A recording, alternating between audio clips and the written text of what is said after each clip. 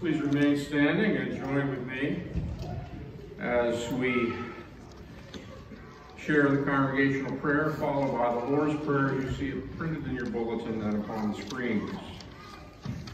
Shall we pray?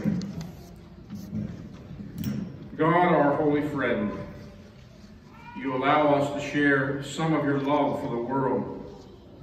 While we are here praying for the world's healing, others are busy implementing that healing. Later, when we are out there trying to give of our best, many others remember to pray for us. Endorse the work of this church with your remaining grace. Keep it close to the agenda of Christ.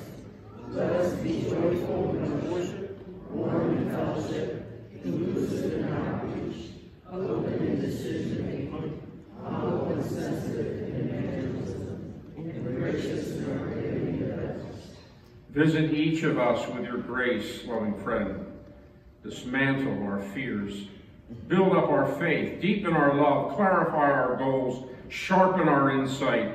Widen our compassion. And open our minds to the new words you wish to speak to our situation.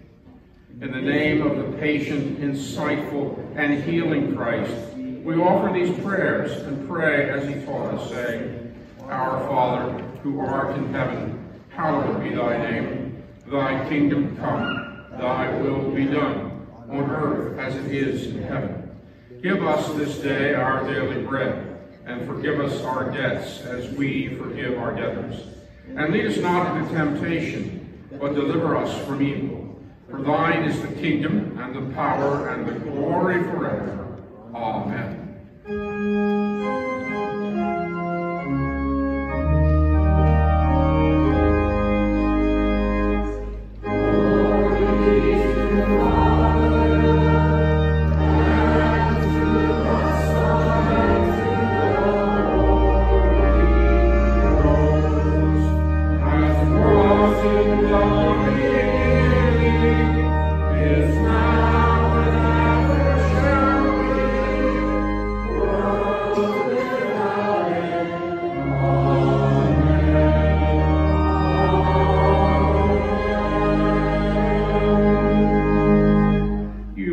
Seated, and would the children please come forward.